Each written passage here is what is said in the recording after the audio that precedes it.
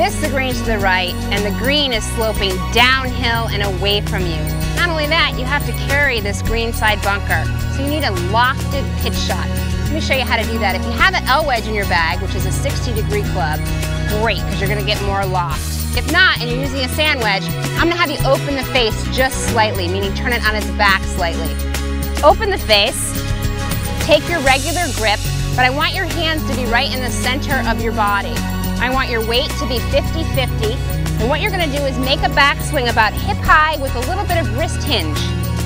Take your wrist hinge halfway back, wrist high, finish with some wrist hinge, and that ball will pop up nice and high and sit softly.